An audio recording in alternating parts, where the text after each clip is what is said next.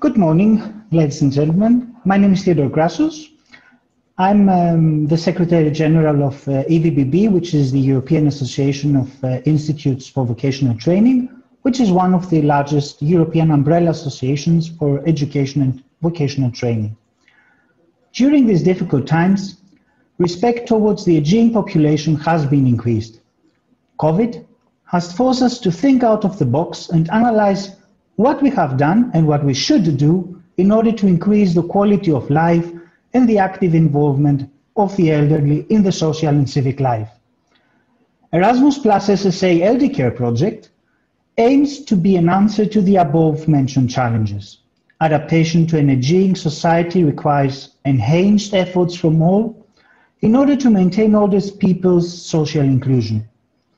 It also requires creating age-friendly environments, including mainstreaming of services and commodities accessible to all.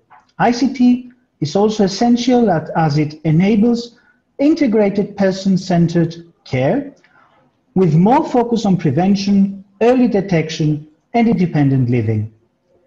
Today, we are going to present our Eldicare approach for the creation of a pathway not only for formal, but also for informal caregivers through education and training with two fresh, market-driven curricula responding to the needs of this special demographic group, their families, but also their close ones. Within this context, a major question has emerged. How will the elderly care sector respond to these new challenges? How will informal and formal elderly caregiving adapt to these new fundamental changes? New challenges that have driven us forward, and here is the European Commission who has provided us with a new initiative.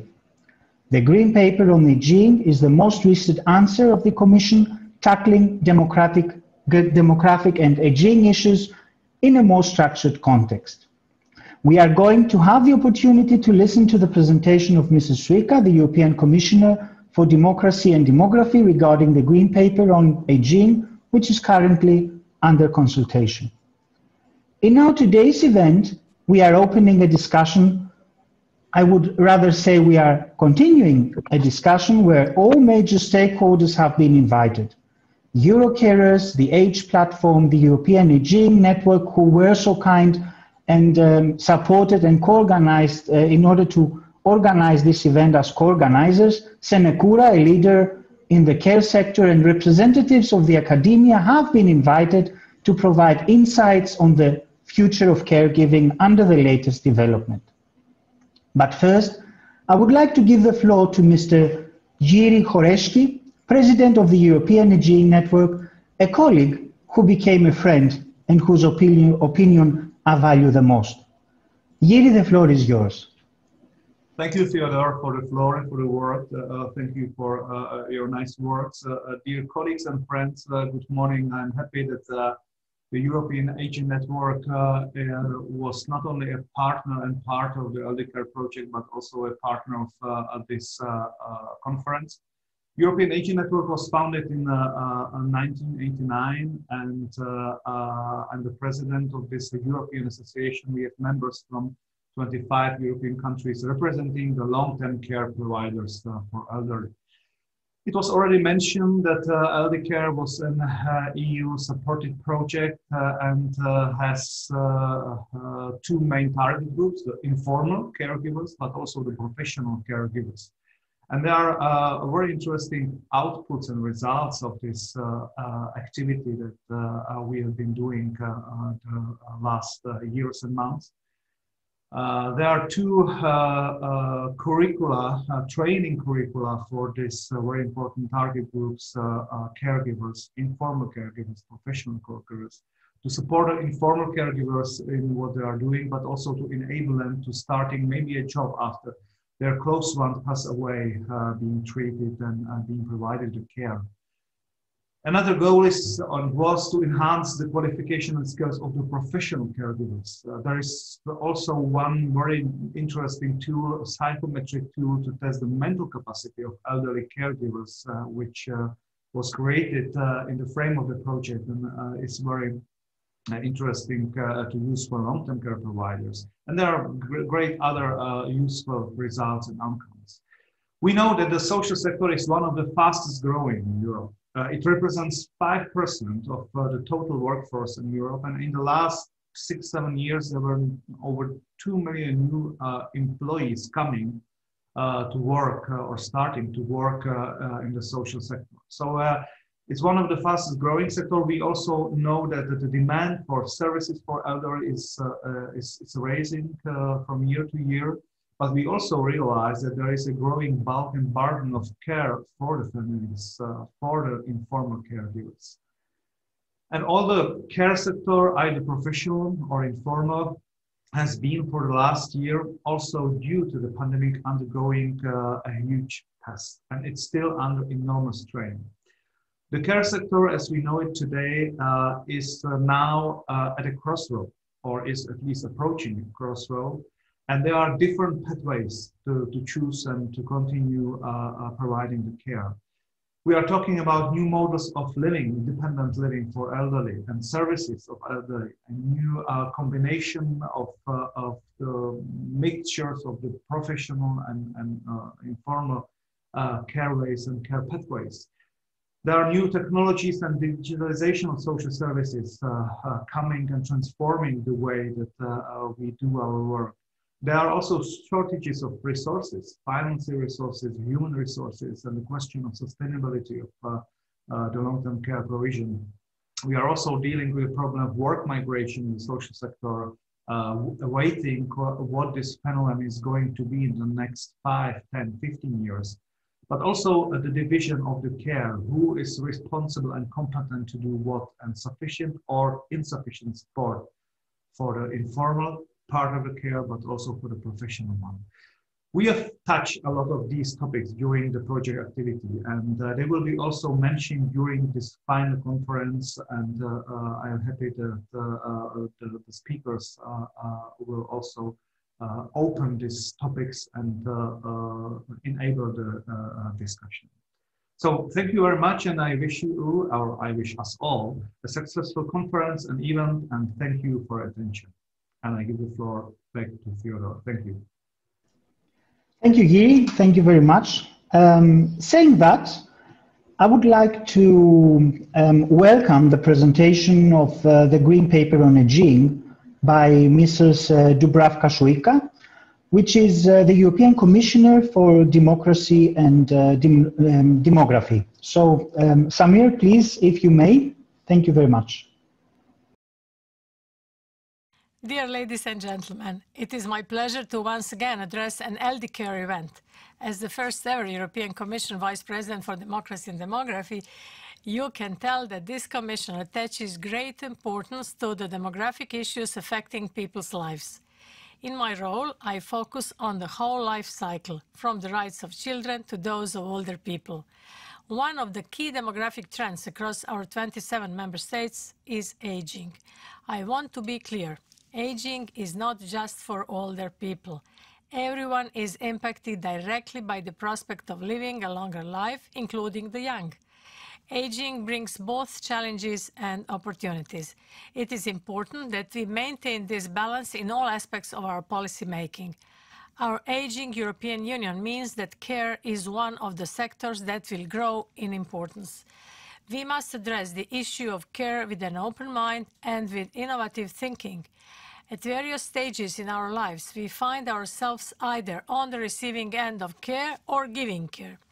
In order to take our very first steps in life, someone had to first take care of us. As we age, we may need some form of care. Here, the space for responding to the challenges and opportunities of aging emerges. In the European Union, over the last 50 years, life expectancy at birth has increased by about 10 years for both men and women. This is a major achievement that is underpinned by the Union's social market economy. In the global context, we cannot say that Europe is the only continent with an aging population, but it is in Europe that the process is most advanced. To give you an example, today's median age in Europe of 42.5 years is more than double the figure for Africa. This gap is not showing any signs of narrowing. One of the most prominent features of aging is that the share and the number of older people will increase. Today, 20% of the population is above 65. By 2070, it will be 30%. Meanwhile, the share of people above 80 is expected to more than double, reaching 13% by 2070. That is a lot of change. Given these trends, we can see that the demand for healthcare and long-term care in the European Union is increasing. The common challenge for us all is to ensure access, affordability, and quality care, as well as an adequate workforce in the care sector. The opportunity is also there to make aging a positive experience for us all, including caregivers and care receivers. This is part of the challenges and opportunities we address in the Green Paper on Aging. I want to emphasize the important message that aging brings both challenges and opportunities. This really drives me in my work because we must balance our policy making for everyone across the entire life cycle, making sure we leave no one behind. This is why on the 27th of January we launched an EU-wide discussion on aging through our Green Paper. I take this opportunity to ask for your support in raising awareness about the public consultation on the Green Paper. This Green Paper is open until the 21st of April. I encourage a wide and deep debate and hope that all of you present today will contribute further. In the Green Paper, we look at how we lay the foundations for a full life in the early years and how we make the most of our working lives as adults. We are exploring the new opportunities and challenges for the growing needs of an aging population. All these stages require us to look at issues such as health, care and pensions, active aging, and the capacity of social protection systems to deal with an aging population. We will look at intergenerational solidarity and responsibility, impacts on the labor market and the economy, and of course, education and skills. Aging is multidimensional. We need to ensure intergenerational responsibility and solidarity. We have a strong territorial angle in the paper because certain challenges are reinforced at the regional and local level. We plan to look more closely at issues such as loneliness, social isolation, mental health, economic resilience, and of course, long-term care. There is much for us to discuss and debate. We must grasp the economic opportunities and the innovative character of silver economy. I want to expand a bit more on the silver economy as I believe it is a key feature in helping to develop the care sector. Older people are not a homogeneous group. They have diverse needs, preferences, and opportunities throughout the course of their lives. How can we best harness the opportunities presented by an aging population? Here we can show some creativity and new thinking. What comes to mind is the idea to use demographic change, in this case aging, as the spark for creating new developments such as innovative technologies, products and services that the silver economy is capable of generating. The silver economy, meaning the shift in demand for products and services that reflects the specific needs and preferences of older people, is expected to grow by about 5% a year to 5.7 trillion euro in 2025. If ranked among sovereign nations, the European silver economy would be the third largest economy in the world. This would put it behind only the United States and China. It will continue to grow. It is vital that we harness its concrete economic potential and innovative character, including when it comes to care. The silver economy has the potential to provide employment opportunities and economic growth in the Union in various sectors, especially for the health and long-term care sectors. It can drive innovation in high-quality health and social and digital services. It can stimulate innovation in the creation of smart homes that support independent living. In the same way, assistive technologies, personal and automated mobility, and banking can all be stimulated by the increasing and varied demands of the silver economy. The silver economy can open up new job opportunities in sectors other than care, like in tourism. Increasing numbers of older people will be fit and eager to travel. They will choose to learn new skills or work for longer. Scientific and medical innovations will also boost opportunities for technology developers and highly skilled health staff and carers. A host of SMEs and startups are working in the sector, leading the way in innovative products. In this case, we are limited only by our imagination. I'm convinced that Eldicare has grasped into the importance of the silver economy. Creating new standards that answer to the demand for tech-literate elderly care professionals is key and an important step towards harnessing the potential of the silver economy. Your work to improve the key competencies and skills of caregivers is vital to answering the varied care demands of an aging population. There is much untapped potential when it comes to the atypical or undeclared elderly caregivers, and we must strive to rectify this. Education and training in ICT tools and health applications puts both caregivers and care receivers on the path towards a more caring, more responsive, more innovative approach to aging. Dear ladies and gentlemen, demographic trends are key to responsible and responsive policymaking in democracies. It is a matter of intergenerational fairness that policymakers cater to the needs of all generations in a sustainable way. Addressing aging as both a challenge and an opportunity is the way to harness the full potential of this key demographic trend, including when it comes to the care sector. Let us harness the opportunity together. Please remember to contribute to the public consultation on the Green Paper. We need your views to make sure that the debate and resulting policy response is as comprehensive as possible. I want to thank you for your collaboration.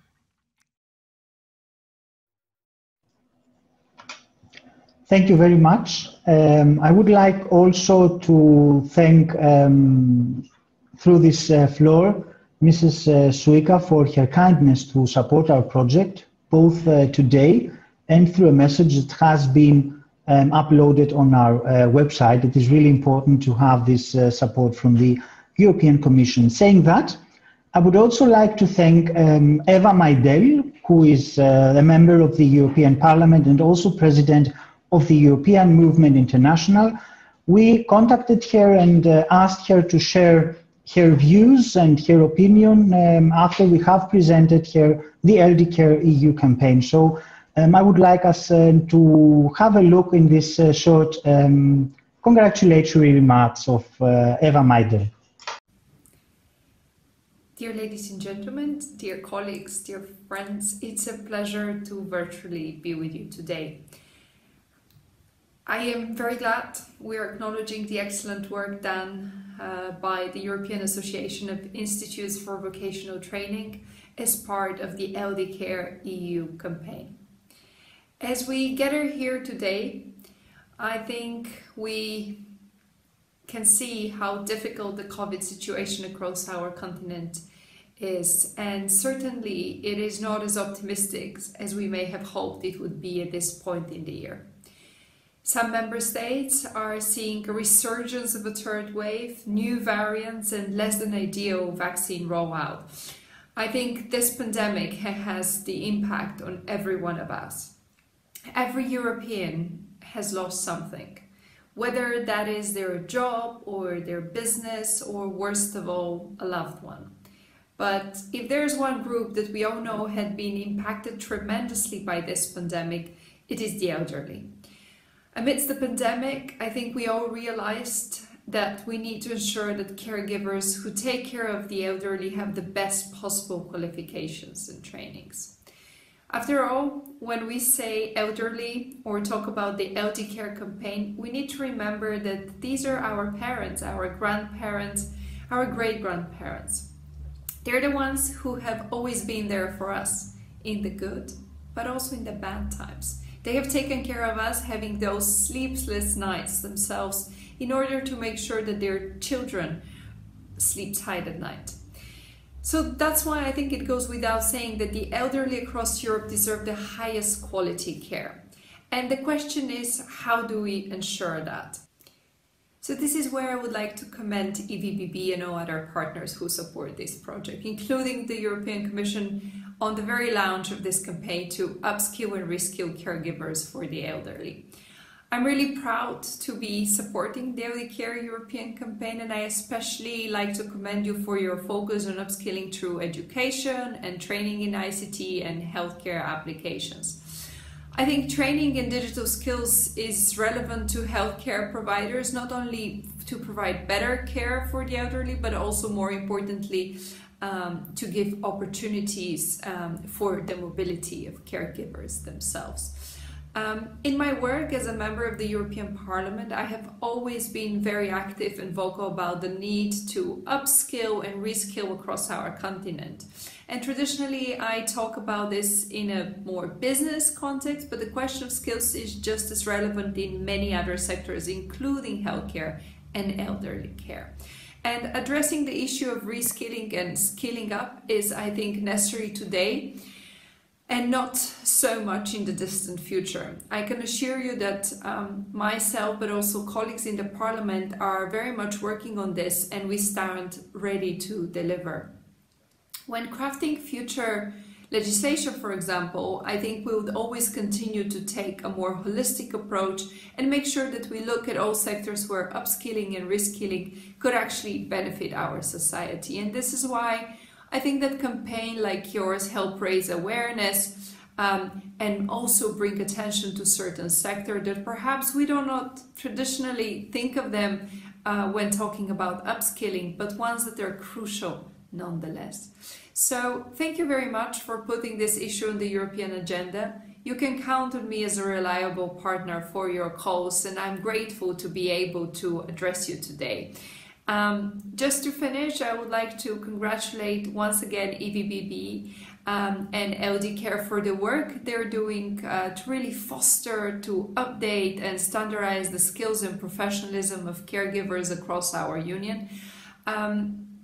In order for us not just to sleep well at night, knowing that our dearest parents or grandparents or great-grandparents are well taken care of and are safe, but in this way we do something that is also very beneficial for society as a whole. So I wish every success to this event, and I look forward to our future cooperation.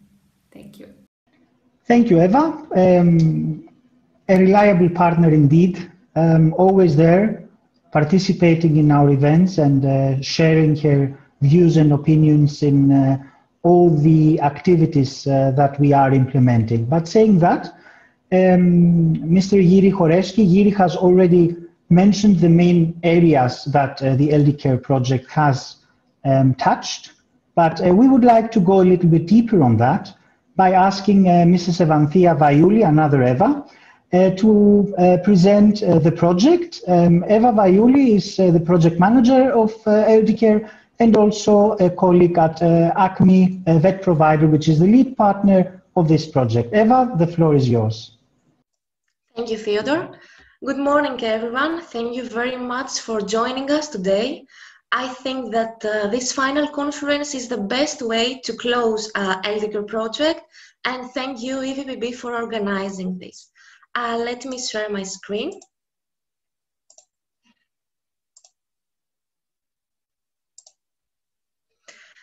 So, what is Eldicare, first of all? Eldicare is an Erasmus Plus Sector Skills Alliance project focusing on the elderly caregivers, not only the typical, but also the atypical ones, as Mr. Grassos and Mr. HORECKY mentioned before. The lead partner of the consortium is AKMI SA. The project started on November 2018 and is going to end in 1 month from now. The total budget of the project is approximately 7,800 euros, and the partnership consists of 12 partners in 5 EU countries. Specifically, our partnership consists of educational partners that are responsible for, let's say, the academic perspective of the Eldicare project, from sectoral partners that are responsible for the employability and the labor market side of the project, and the supporting partners. Let me give 1 minute in order to mention the partners, because it's very important, because all of us were convinced to the Eldicare project. University of Malaga in Spain, BQS in Germany, AKMI and Metropolitan College in Greece, Staffordshire in UK, and of course EVBB that is operating in Brussels. In sectoral partners, we have Asistel in Spain, CMOP in Greece, APSS in Czech Republic, and AIDS Concern in UK. Finally, our supporting partners is AQUIN in Germany, that is an accreditation body responsible for the quality assurance of our project and the certification of our curricula. Skybridge, that is an IT partner from Greece, responsible for the construction and the development of our platform. And of course, European Aging Network, that is an associated partner to the consortium, but they are supporting us from the day one for all the dissemination and communication activities. The objective of Eldicare, as Mrs. Maydell said, is of course to foster, update and standardize the employability of caregivers. Moreover, we want to rethink and rebrand the elderly care by combining traditional approaches with modern ones to enhance the skills of both professionals and atypical caregivers, and strengthen the exchange of knowledge and cooperation between the labor market and the training institutes. Our target groups. Of course, we target to the caregivers that are going to be benefit through our two fresh curricula, to the elders themselves, since they are going to receive high quality services from trained and certified professionals. We aim to enterprises and organizations working with elders that are going to have access not only to a pool of well-trained candidates, but also to these two curricula. And finally, of course, our target group is policymakers, since at the end of the day, we aim at the shrinking of the grey market, the improvement of services for the elderly citizens, the training of the workforce, and the development of an ICT approach, since we live in a digital era. As Mrs. Dubravka said, the aging population brings not only challenges but opportunities to the Europe. So during our project, we identified some challenges and we tried to make them opportunities for all. So at first, we were trying to identify who is mentally suitable for this sensitive occupation. Of course, I'm mentioning to the atypical caregivers, since the professionals are trained and tested and certified already. So we designed a psychometric tool focused on the atypical caregivers. In this moment, I would like to clarify the term atypical. It includes both the atypical, let's say the caregivers that provide services, but they are not paid for these services, and the informal ones, such as the grandson or the granddaughter that taking care of the grandma. This is our target group, and of course the professionals are already working in the field. The second challenge we identified is the needs and skills that there are in shortage. So we created a self-assessment tool in order to exactly identify these needs and skills. Moreover, the response to the demands of both well-trained and less equipped caregivers was a challenge. So we created not only one, but two fresh curricula.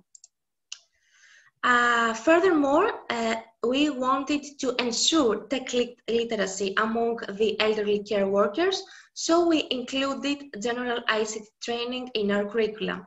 Finally, there was a need for validation of the new skills acquired, so we created a certification scheme. Let me present you some milestones of our Eldicare project. Of course, I would be able to talk you for the whole day for the activities and the deliverables we have in our project, but I will focus on 3 milestones. Of course, the psychometric tool, the self-assessment tool, and the development of the 2 curricula. First of all, the psychometric tool consists of 27 questions. It takes approximately 20 minutes to be completed. You are tested in 5 categories, and there are 4 categories of results: low, average, high, and very high. Which are the categories that you are tested in this psychometric tool? These are the burden, because we all know that the work pressure, sometimes we take it with us, our home. It's the coping mechanisms that enhance the resilience of the caregivers, the professionalism, of course, of the people that provide their services, the empathy, since emotional intelligence and empathy are very important for this occupation, and finally, anxiety, how your stress affects you during your daily routine. Here you can find the psychometric tool. This is the link. Unfortunately, I'm not able to show you the tool right now because I have taken the survey once in order to test it, so I cannot do it twice from the same IP address. But of course, I urge you to visit this tool, navigate to the tool, and of course answer to the survey, because I think that we all have some older member of our family that we might need to take care of sometimes in the future. Here I would like to say that before, okay, we have 160 respondents so far in the psychometric tool, but before these responses, we have tested the psychometric tool in professional caregivers in order to have a reference group for the results, for comparing the results. From these results, we can see that although empathy, anxiety, and professionalism levels are high for both the professional and atypical caregivers, the atypical caregivers need to be upskilled in the burden and the coping skills. And I think that this is something that you learn how to do it by practicing it. The second milestone of our project is the self-assessment tool. It consists of 18 questions, take approximately 10 minutes to be completed, and it's available in 5 languages. Here I have again the link for you to navigate to the assessment tool.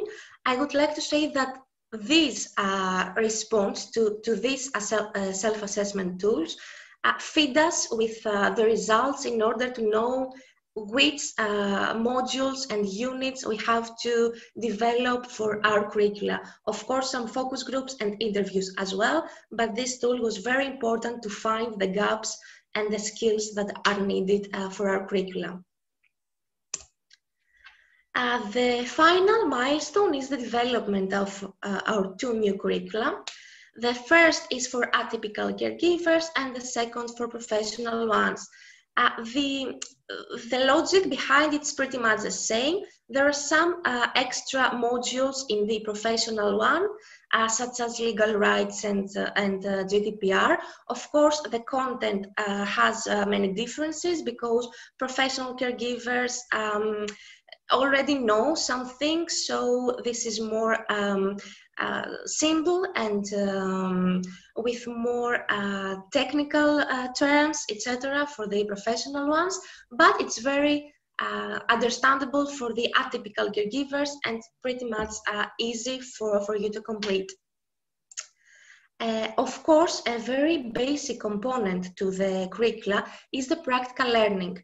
At first, we had envisaged a WBL, a work-based learning for our curricula, but due to COVID situation in the partner countries, we won't be able to send learners for to hosting organization for practical learning, but we found some alternatives, and now we are implementing webinars and meetings with professionals in order for the learners to know which is the situation exactly today, especially with COVID-19. Here is the link for the platform. This time I will open the link and I will try to, okay,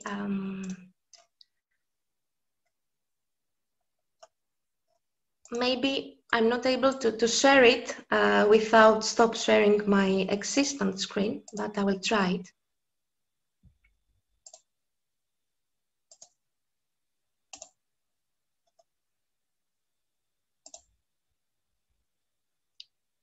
Could the administrators please tell me if you are seeing my screen?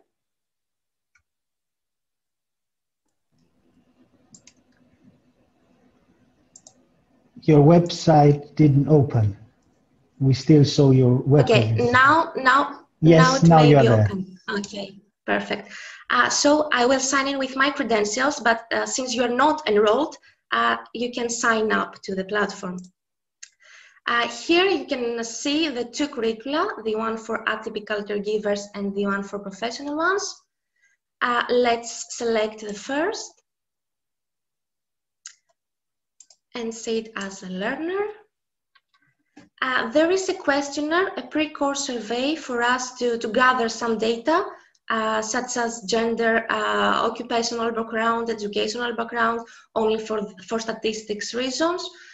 You can see the weeks with 4 to 5 modules in each week. This is the whole course of 4 weeks long. I will open one module in order for you to see what is the training material. So useful care technology is very important for our project as well. You can see the description of the module or of the unit, a video lecture accompanied with its transcript, and of course the reading material, an extra training material for you to download it and study it at your own time. Moreover, the platform contains some features such as the discussion sector, where you can discuss with the moderators and the trainers of the curricula, and of course your progress. You can see how you what progress have you noted in the curriculum. Of course, now it's my account, so I don't have any progress, but you will be able to see yours. And here, where now it's the view grading, you will be able to see your certificate, download it and print it. Of course, you will get your certificate as well. So this is the platform. I will open again my PowerPoint. I would like to present you some results of the registration we had. Of course, we knew that, but we are sure now that women are more than men in the caregiving occupations. And here's some data about the age of the atypical caregivers and the professional ones. As we can see, the generation Z is dominating in the atypical caregivers, while the professional ones are from generation X. Of course, I would like to mention the certification of the curricula, and this is the first time within an Erasmus Plus project that we managed to have international certification. So our two curricula have been reviewed by an expert committee and received international certification based on the European Quality Assurance Framework for higher and vocational training. AKMI was in charge of this procedure, and now we can say that with the certification, now we respond to the demand for tech literacy, we improve the access to lifelong learning, we increase.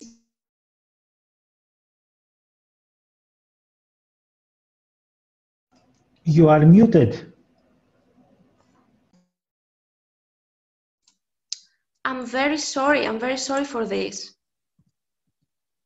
Okay, very sorry for this. It was with the sharing. Sorry, Eva, my fault. I let some new participants in and muted you accidentally. It's okay. It's okay. So I guess that it was a nice way to mention that you are out of time almost.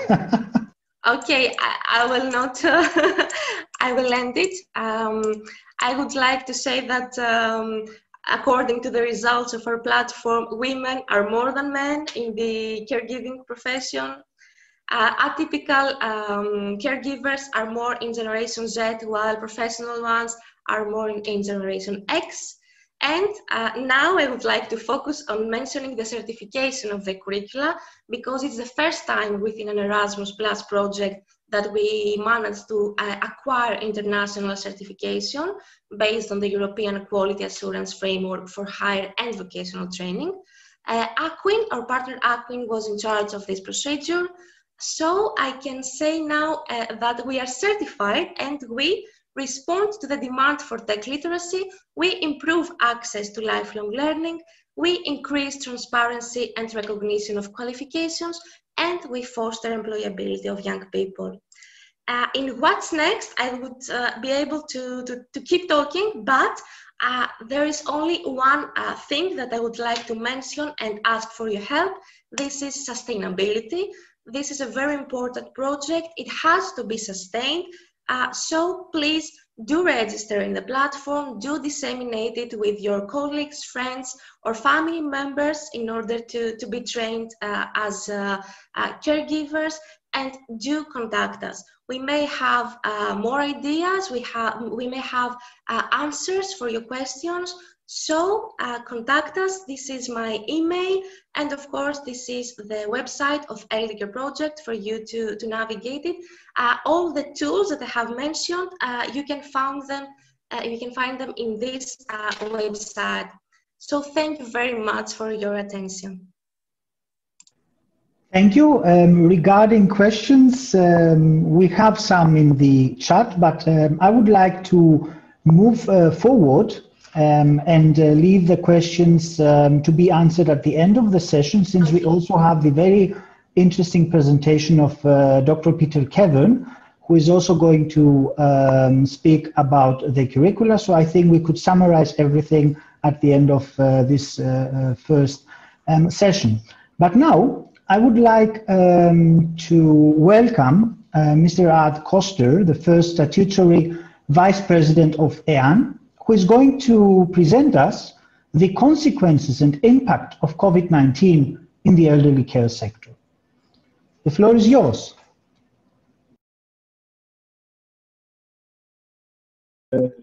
Thank you very much. I hope, thank you, Theodore. Nice to see you again, a long time ago. Thank you for inviting me to do a short presentation about the consequences and impact of COVID-19. I also have a presentation, and it's my first time to share the content, so I hope I will succeed with it, but well, we will see.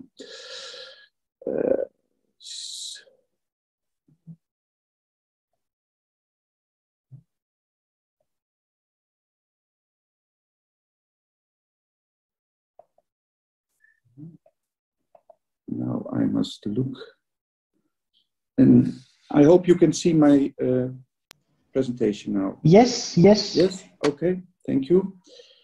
Well, first to tell some small thing about myself. I'm from the Netherlands. I was born in the region where they grow the tulips, as you can see in my shirt. I'm proud of it. I'm a member of a supervisory board, and you can see what my background is, so that's maybe enough for this moment. I would like to introduce the European Aging Network. You saw our president, Jiří, at the beginning of this conference. I would like to share some experience with our members about COVID-19, some dilemmas, lessons learned, and I will end with some conclusions. So, European Aging Network, Jiří already told something, so I can make it short here too. We have more than 10,000 care providers who are member of of our association. We are in 27 European countries represented, and 1 million serviced seniors by our care providers. You could say we are all across Europe, as you can see. As I told you, I would like to share some experiences from our members with COVID-19 in the last year. We had 4 digital meetings with a lot of our members in a lot of European countries, and we made 10 issues. I will tell something about all those 10 issues, what the experience is of our members. For information and intelligence, they experienced a lack of correct and reliable information from public authorities. There were difficulties to document and disseminate best practices. Sometimes there was inadequacy of communication with and between authorities. Differences in statements from policies on national, federal or regional level.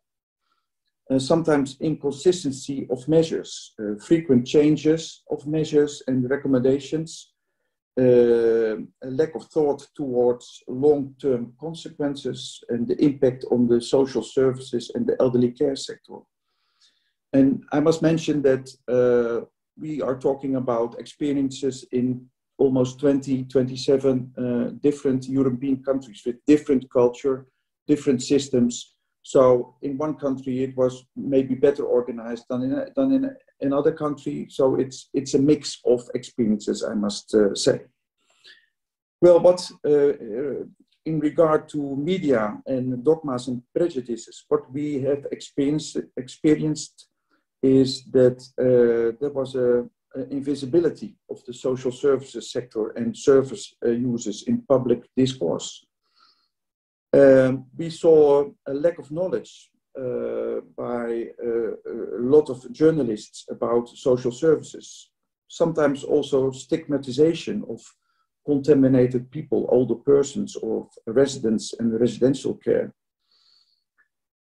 And sometimes dramatic media coverage with negative effect on the public who may be less willing to use formal care services. We saw, for instance, also in the Netherlands that people who got a license to start living in a nursing home, they were saying, no, please, I don't want to go there because, yeah, I saw in the media all kind of measures that's why I don't want to go now to the nursing home. So we had a lot of empty rooms in nursing homes. For the procedures and standards, I could say that there was a big dilemma between the quality of care versus the quality of life. There was a diversity and sometimes confusion of instructions given. Guidelines and procedures are mostly focused on safety, not on well-being and quality of life. And if you look at protection and prevention, we had a lot of challenges in terms of training of staff on service provision during the public health pandemic.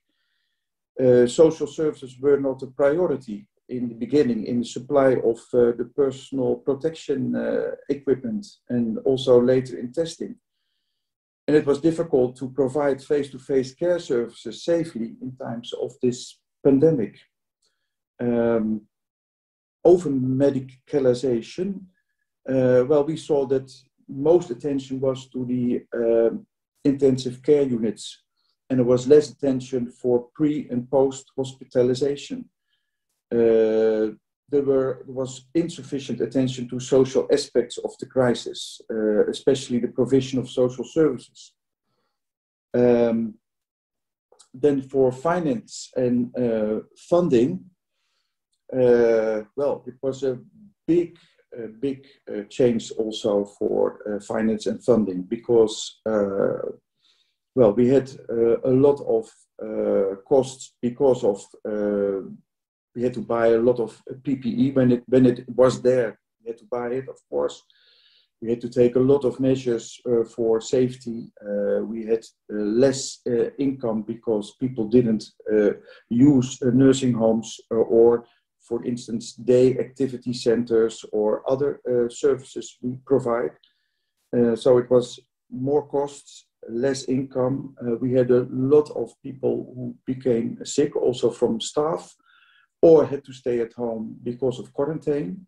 So it was very difficult. It is still a very difficult time.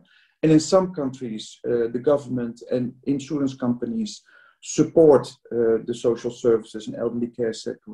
But in other countries in Europe, it's very difficult. There is more emphasis on funding and finance for the industry, for all kind of profit companies, but less for not-for-profit and for elderly care organizations. And as I said, staffing was also a big problem because of sickness leave, but also quarantine measures. We had to find a lot of people, let's call them reservists, ex-care professionals, people from the other branches. For instance, people who worked in restaurants and pubs were asked to help us. But also in the Netherlands, for instance, people who worked at a national air flight company. They didn't have work anymore because there were no airplanes working, and they could start to support us in our sector. About discrimination and human rights, yeah, we had a lot of discussions about several measures. For instance, the first lockdown in several countries, that no one could visit their grandparents or their partners or their parents anymore in nursing homes. It was a big discussion because, yeah, what about the freedom of people who live in nursing homes? When you lived at home, you could still get visitors of your family, but living in a nursing home, it was different. It took a lot of discussion. About technology and ICT, well, there were maybe some problems with the implementation of existing solutions. There were discussions about privacy versus safety. But I can say that there are also very good experiences with more use of technology. Maybe in the past, not everybody was very enthusiastic about using technology to, for instance, have conversations with your family with your laptop or iPad. But now in these last year, it is a big growth of use of technology, and people are more satisfied and more willing to use it. And for the last point is the housing, the logistics and service models. Well, it's the same as I already mentioned. The lockdown, people couldn't visit their family, and it has to. One of the reasons is that people live as a kind of family in a nursing home, as you all know. And well, some family of these residents were very keen on, please make it very safe for my parents or grandparents or partner. And the other part of the family, they said, oh, but it's not good. They are alone. It's not good if they don't get visitors. So there were big discussions, and probably looking at the future, maybe when we build new nursing facilities, we should think about maybe other way of building it with less groups, maybe more possibilities for people to go out of their room outside, and they don't have to walk through the whole nursing home to go out. So it means something for architecture in future. I would say that the most dilemmas are the most tough dilemmas were about care versus cure. Care is also well-being, but it's also about the care sector versus the cure sector. Hospitals got more attention, but we had to do our work too. And maybe in future we need more cooperation. We had a dilemma when we had a shortage of protection equipment versus safe labor conditions. We had to send our staff to situations without enough PPE. It was very difficult. The individual freedom of our residents, our clients, versus the collective protection when there was a total lockdown. And what I said, safety is of course important, but well-being, meeting family and friends is important too. Well, we learned a lot of lessons. I can maybe say that you can find it back on our website, EAN.care, because I see that I don't have much time anymore. But we have learned a lot of lessons about communication, about the concept of good health, that it must include not only physical, but also mental, spiritual, and social aspects. We have to work on better co-production and cooperation between all the care organizations in your region, not only elderly care, but also the general practitioners, the hospitals. What can we do for each other?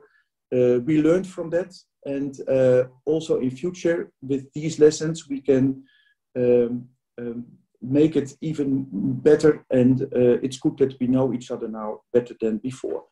I think the production and management of stock of PPE must become better. Maybe we must produce in the European Union more than only be dependent on other parts of the world. We must think about that for the future.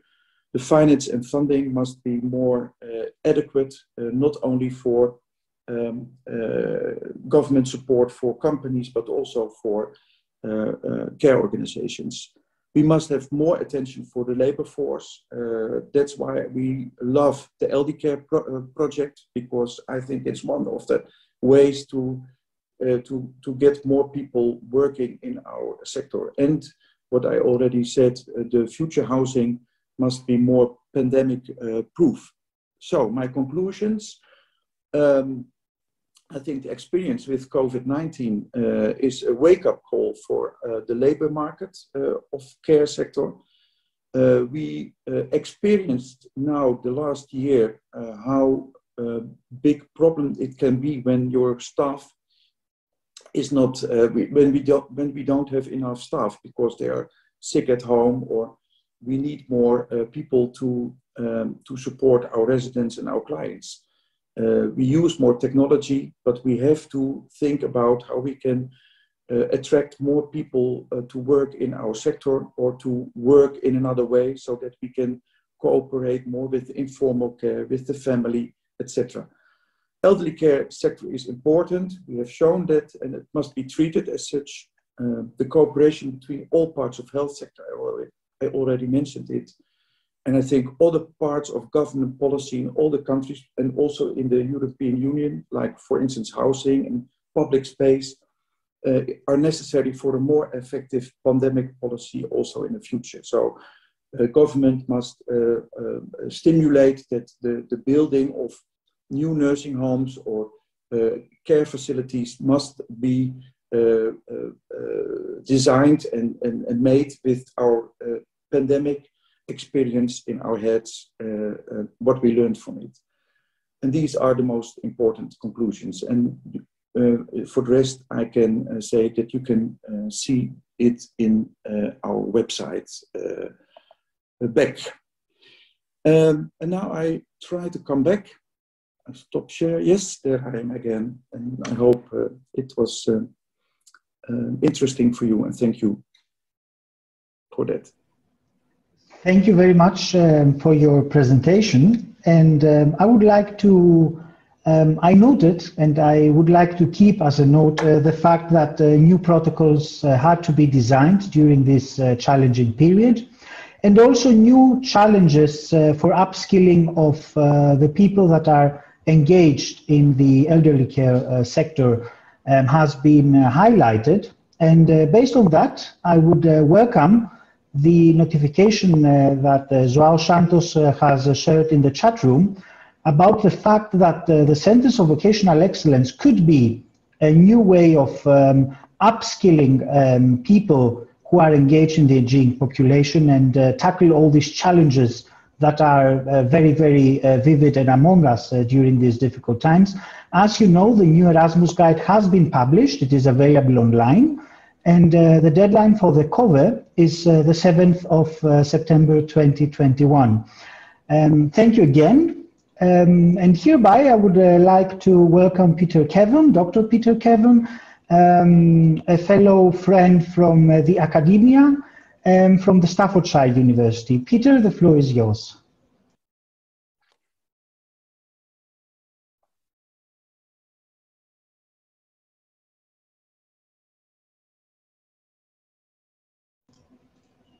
Peter, you can unmute yourself. There we go. Okay, now. Okay. Yes. A few moments ago, I was still muted by the organizers, so I couldn't do that. But now, thank you for this opportunity, Theodore, and thank you everybody for being here. I may be a little bit short this time because I know that you've been listening to a lot of presentations and you might already be wanting your cup of coffee. But I hope I'll be interesting enough for the moment. I'm just going to go over to my screen. Can everybody see my screen? Theodore, can? Yes, yes. Yes, good, great, thank you. Thanks. Thank you very much. Okay, a little bit about me first. I am Professor of Values in Health and Social Care, which means, as you can imagine, I have a particular interest in social care, and I'm at Staffordshire University, which is in a depressed part of the UK, in an area which does not have a strong tradition of education. So we have a particular emphasis on educational opportunities for people with no educational background, which is obviously why I'm so interested in Eldicare. My own specialist is also in health equalities in aging and how they are influenced by social policy. So, for example, at the moment, I'm looking very hard at a voluntary care network in Brazil, which is absolutely enormous. It has 25,000 volunteers, and it makes a huge difference to the care for older people in their communities in remote parts of the country. And I also teach a whole range of students who are going to be our future carers and health professionals. So that's my involvement.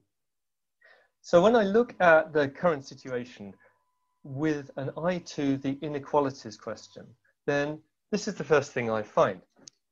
You'll be familiar with the Eurobarometer data. And this is from 2017, so it's already quite old, of course. But what it shows there is the level of internet-based healthcare services across Europe. And I think one of the interesting things about this is how much variation there is. So in some wealthy countries like Germany, for example, there's not at this stage very much internet-based healthcare services. Whereas in some others with lower incomes, like Greece, it's clearly being used much more. So it's not about the economic prosperity of the country that's affecting this. What does seem to be affecting it is the political policy being used. So Sweden, for example, very early on decided that the best way to give healthcare to its population in scattered places was to use ICT, whereas some other countries have tried to retain a personal approach. So across Europe, there's a lot of inequalities, a lot of variation in how ICT is being used. But within that, there are some things that are constant. So one of the things that is constant is that older people have less access to ICT than any other proportion of the population, which means that if you are extending ICT into elderly care, one of the first questions you've got is, well, who can actually access this care? And how is that affecting the way it's being used? Another thing is that ICT has the potential to increase inequalities in care, because the same people who are already unable to access good care tend to be the people who have problems with ICT. So we need to be careful about this. The same is true for carers. A lot of carers are older people. So in a 2007 study, half of them were over 55. Now I'm interested in what Eva was saying earlier, that our students on the Eldicare course are not in that age range. So we may still have some work to do to catch those people. But then it was only a pilot. Another thing is that a lot of external, atypical carers, informal carers, are uneducated. Most of them, in fact, are educated only to primary level. They have only between 3 and 6 years of education. And if they have come from other parts of the world, then they may be unfamiliar with the care system. So they also may be excluded by ICT-based care. So, somebody else has mentioned this already, that we have risks and challenges, opportunities and challenges, or as I put it, opportunities and risks. ICT-based health can give us a fantastic opportunity because it can be very cheap compared to face-to-face health. It can be very effective because it's possible to get better information to the carers. And it can be very professional, so that even people in areas a long way from a city and areas where there's not much resources are able to use it. So that is the opportunity that we have. And that's what Eldicare could be helping us to develop. However, as I've said, there is a risk that if we don't roll out our ICT services in the right way, they will end up increasing inequalities, that the best services will go to the people who already have good services, and the people who have no services still won't get the benefit from these. So how do we change our risks into opportunities? Well, the first thing is that the pandemic, as we all know, has changed the way that we use electronic services. So there has been, according to a recent study, a 40% year-on-year increase to January. In the 12 months to January, the increase in the use of the internet was 40%. As well as that, coverage has been extended. So I think we all have relatives who've never used their computers for a Zoom call before. They've never used them for communicating with other people. And now they're doing that. My 93-year-old father learned how to use Zoom so that he could communicate with his friends and relatives. And that is a tremendous opportunity for us to extend ICT-based care.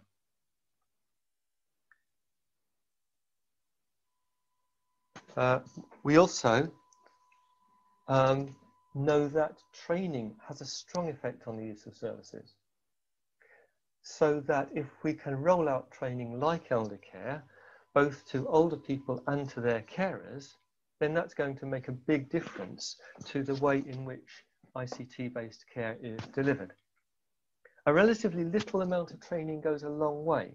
So this is about elderly people rather than their carers, but a recent study found that if elderly people just participate in a little training activity, it can be a very small thing, it can be half an hour, then for at least a month afterwards, their use of services increases dramatically. We assume that that effect is carried over, but the study hasn't yet been done. So we know that older people and their carers respond well to training, and that given the proper support, it will affect their use of ICT. So, of course, that brings us to the Eldicare project. And these messages have been given before, but the Eldicare project will clearly benefit carers in all the ways which Eva mentioned earlier on today. but also the project will benefit service users, which of course is the purpose behind this. Obviously, service users are going to be benefited by the fact that carers have more knowledge and more skills. But I also think that we can expect to see what has been called a washover effect, which is that if the carers are skilled in the use of ICT, then the service users are going to become skilled as well, because carers encourage and support service users into accessing services directly themselves.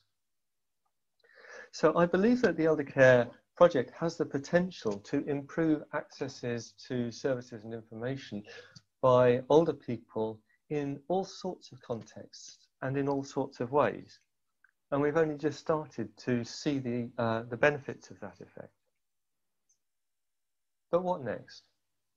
Well, the obvious thing that we are facing at the moment is the pandemic.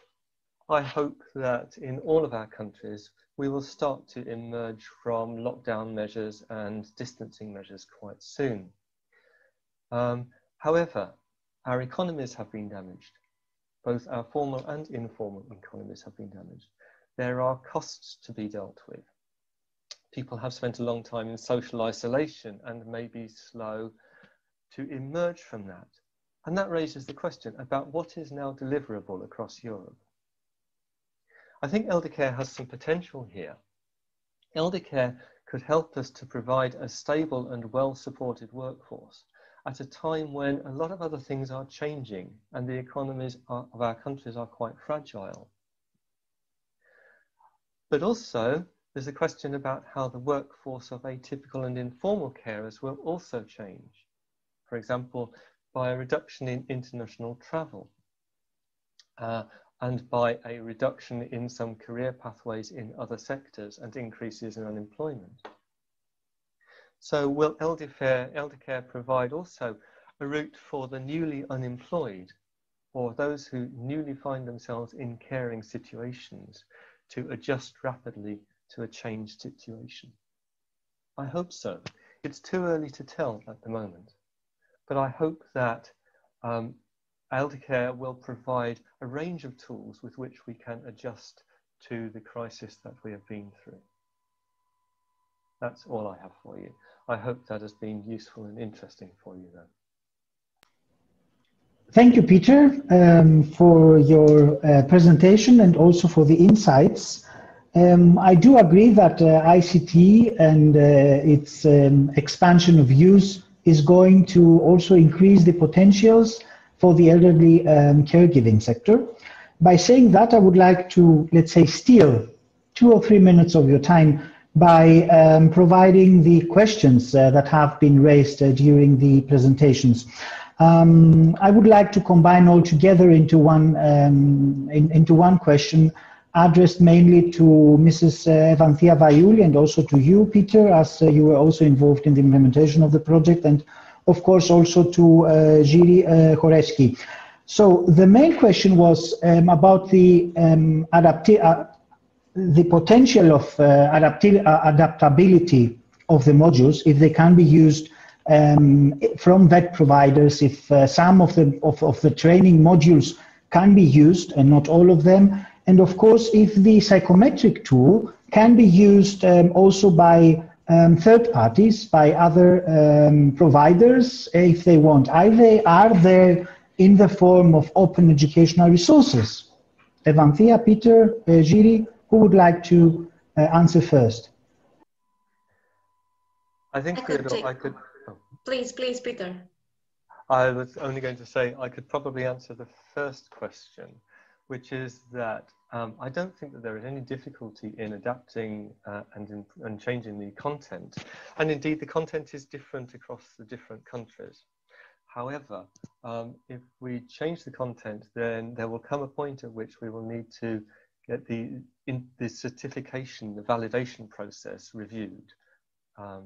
So I think the content can be changed quite freely, but the certificate that goes with achieving the Eldicare project might not cover that. Eva, I think you might be in a better position to answer as well. Thank you, Peter. Yes, I agree. For sure, the content could be adapted in VET providers that would like to adapt it. Of course, it's open educational resources, so it's free to download the course and adapt it to your context. Every country has its own legislation, so you can be aware of that. Some skills are horizontal, since I had a question for GDPR, as I saw. So you can transfer some soft skills, for example, you could use it in other curricula as well. But this curricula per se could be adapted to the environment of some other providers or to the specific country. You should be aware that the certification is for this structure of the curricula. So you may need another certification, but you can of course adapt it. I don't know if regarding the certification accreditation, AKMI would like to raise a point at this moment, since they were also participating in the project and responsible for the issuing of the accreditation. Please, the administrators, unmute Mrs. Yorina Marazzi. Yes, hello, thank you very much for the welcome. I think that Eva and Peter have covered us, so there are no further comments from our side. Thank you. Okay then, if you want, you can use the training material. You can contact either the lead partner, AKMI, through Evanthea VAIOULI, or one of our members, one of our partners in the project, and we will happily transfer you all the training material and also help you during the adaptation of the material in the country-specific context. Saying that, I would like to end this first part of the event.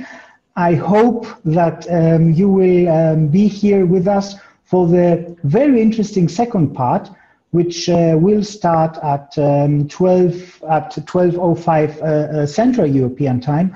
It will be very important to be here because we are having two very interesting presentations about the informal and the formal sector and their insights, and also we are going to have from H platform a presentation of the ongoing policy processes at the EU level regarding the long-term care. So see you again in 15 minutes. Thank you very much.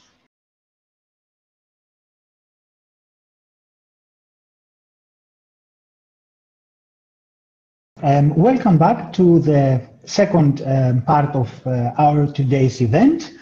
I would like to welcome and give the floor to Mrs. Claire CHAMPEIX, Policy Officer at Eurocarers, who is going to provide us insights from the informal caregiving sector, especially under the light of the COVID pandemic. Claire, the floor is yours. Good morning, hello everybody. First, I would like to thank the organizer for inviting us today. I think it's extremely important and timely that our paths cross at this very important and particular time for long-term care, which is dramatic, but at the same time presents the many opportunities for systemic changes. So my name is Claire CHAMPEIX and I'm working at the Eurocarers European Network as policy and project officer. So I'm dealing both with some projects and also with policy development happening in the area. I will briefly take you through our organization and our insight in relation to training, which is one of our main area for interest for carers. And I must say, I would like to congratulate the Eldicare team for this project, which looks really impressive what you have managed to achieve. we have been involved in different projects in relation to training, and we know how difficult it is. I'm going to share my screen.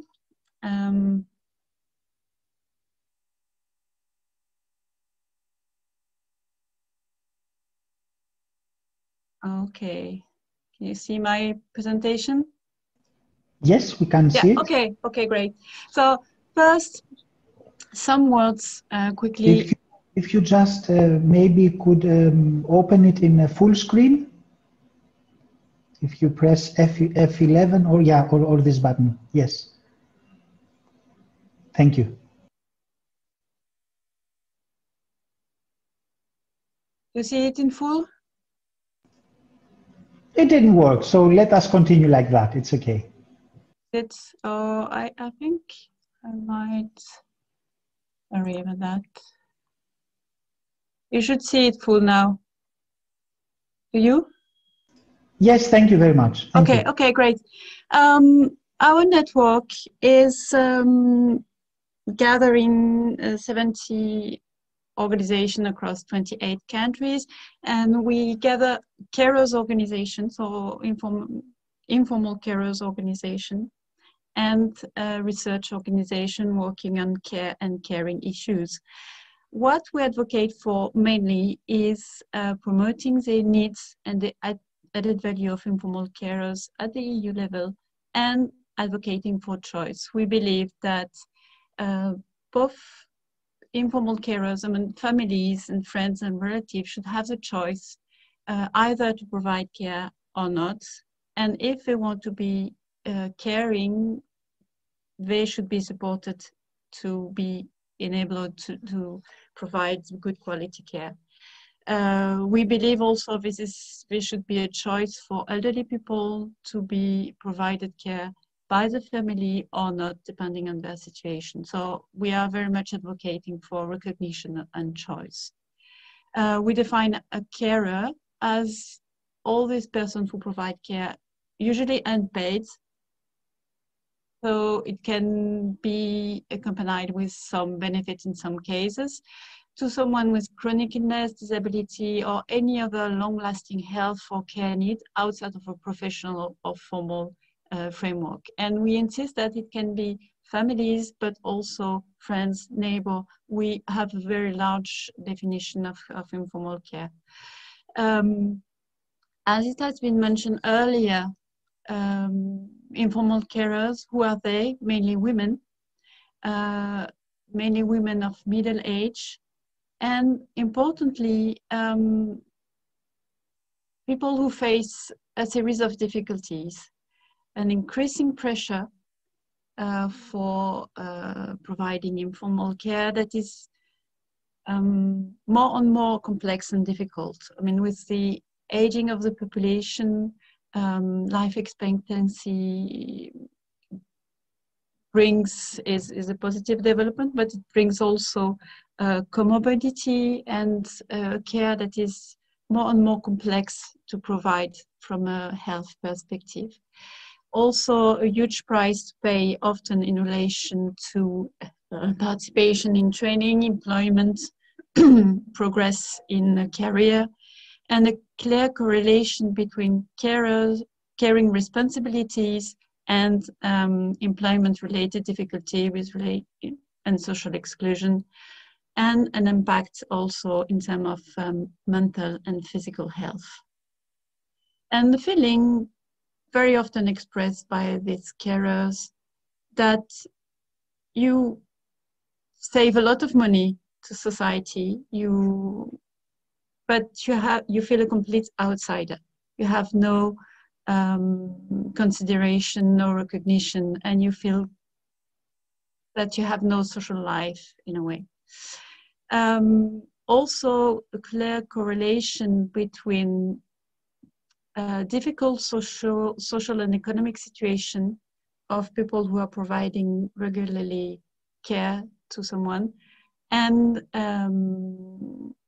in terms of health, in terms of financial difficulties, in terms of loneliness, in terms of life satisfaction and social inclusion, especially when these people are not participating in employment. What do carers want? I think it's important to realize that in most cases, informal care is taken for granted, is invisible, and is part of a kind of hidden, silent consensus that it should be done. And informal carers want this to be discussed. They want to have a debate about their contribution and how is it happening, how is it supported in society. They want this to be public, and they are part of the carer movement which exists at the international levels, which is about having a democratic debate about care and caring and how we organize it fairly in our society.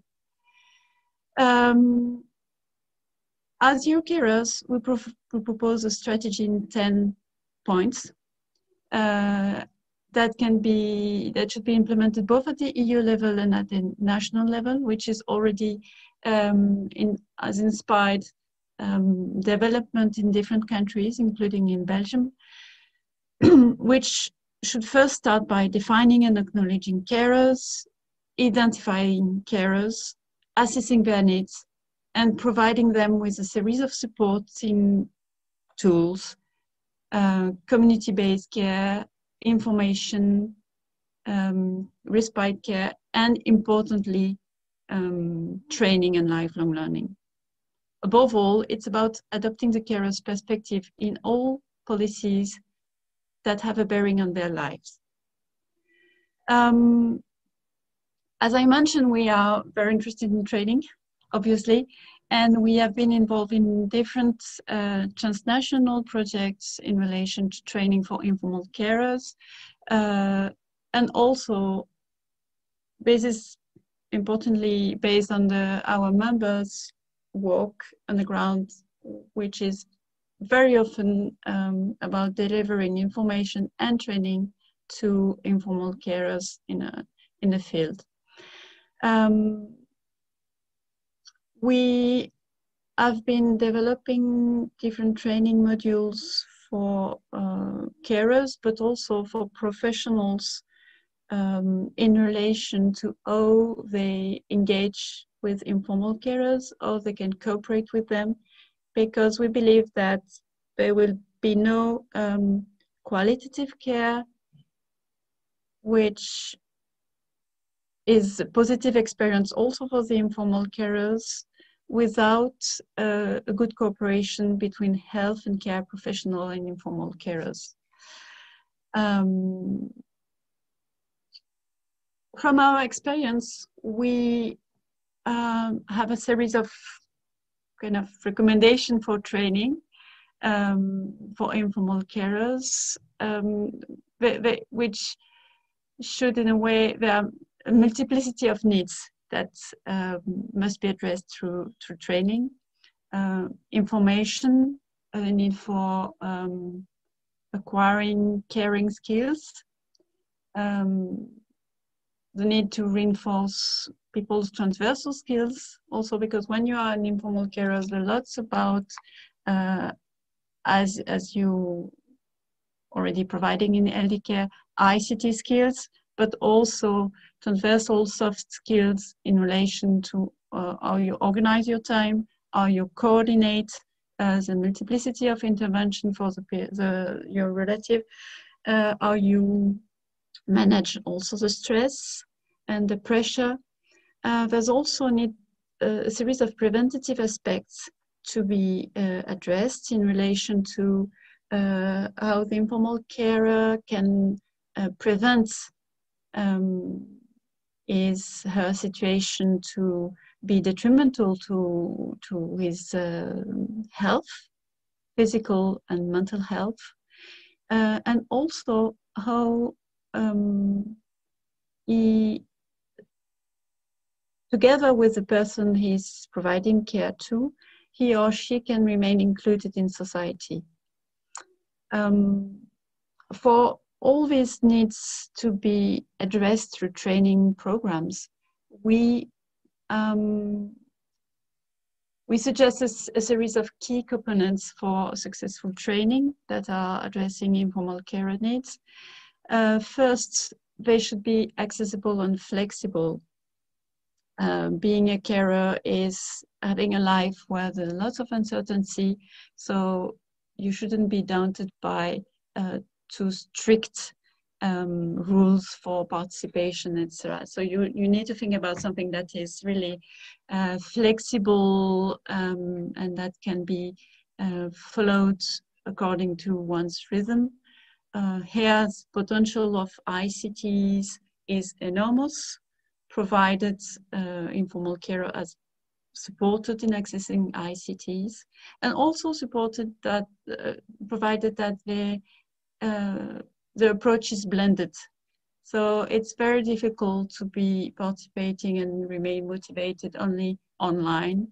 And as much as possible, what is the most efficient is an approach that is mixing face-to-face. So really meetings with one individual meeting or groups meetings with the use of ICT for training. Importantly, you need to think about how you reach out to carers, because very often carers are very isolated and even not aware of their needs. There's such representation that informal care is something normal and that feeling lonely and stress is just normal, that it's difficult for some people to realize that yes, they are entitled to some support and some training. What is working very well, we have seen, is also that training is integrated within a set of supporting services. Informal carers are not going to go for training from one day to another without any framework supporting them to do so. So it's working well when you have a set of services in a care organization, for example, ranging from advice, information, respite care, and also suggesting training. It should be tailor-made because the needs are very, very different. The profile are very different. Importantly, it should be co-designed by carers also, so that it really addresses their expectation, their needs, which are sometimes difficult to foresee. One thing that is working very well also within training is peer support. Carers are working very,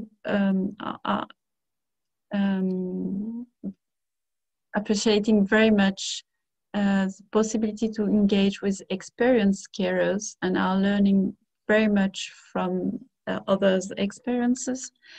Importantly, we'll think also of training as a way to bridge the gap that I mentioned between professional and informal carers, and provide for some shared understanding, shared terminology, and a mutual understanding of each other representation and expectation. I think for training to be successful, efficient, it has to be identified clearly the objective. Some trainings can be provided only for the sake of improving the caring experience for people who are not at all in a pathway towards work or social inclusion, and that's only one important objective. And some other may have an additional objective of social inclusion, skills, validation, recognition, and this might lead to a different form of training, which might be a little bit more demanding, and also has to address this difficulty of validation and recognition. I think it's really an achievement that Eldicare managed to get this validation. We experience very often an important difficulty also, which is around the formal recognition of such informal training in the formal education system. Because I think if we want to really provide informal carers who need to be supported towards employment, it would be very important that the training that they can follow, that they achieved, is recognized formally in the formal education system as a piece of a formal education towards care employment. And we explore this in one of our projects, and the reality is that with some exceptions, member states have seldom put in place a process for recognition and validation of non-formal education in place properly. I would thank you for your attention, and I really believe that working together is the way forward. Thank you. Thank you very much for your presentation. Indeed, the inclusion and the participation of informal carers in the caregiving sector is very important. The intention of the Eldicare project from the very start was to provide a pathway to upskill and also validate prior learning of the informal caregiving sector. We hope that we have done that in terms of the 2 curricula that have been accredited and can be provided, and also lead to a certification towards this direction. Of course, this is only one step. You have mentioned more steps that should be undertaken in the very future. And I do believe that within this context, we should elaborate our cooperation in the future. Thank you very much for participating today. And by saying that, I would like to give the floor to Věra HUSÁKOVÁ from SeneCura, from the Czech Republic, who is going to provide us insights from the formal caregiving sector, since SeneCura is one of the leading providers of care services for the elderly across the European Union. Věra HUSÁKOVÁ, the floor is yours. Thank you very much, and thank you all for the invitation. I must apologize on the beginning because my camera is not running well, so I let it so, and I share only my screen. I hope it will be okay.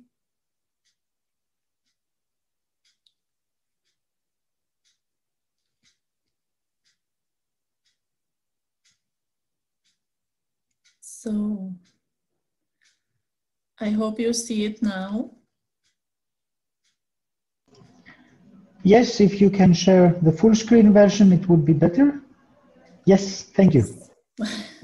So I would like to start with a short presentation about SeneCura and myself. My name is Věra HUSÁKOVÁ, and I am the country COO of Czech Republic.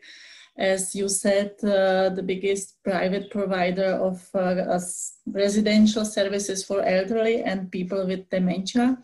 We are part of the ORPEA group, which is covered now in 22 countries over the whole world. And in Czech Republic especially, we provide now services for 2,040 residents, and divided in 16 facilities. We employ now 1,200 people in Czech Republic, and our focus is to constantly improve the quality of care and be part of the Czech Republic market, because the main, it's now fulfilled by the state's facilities. And to be a part of private provider in Czech Republic, it's for us a challenge. So in this meaning,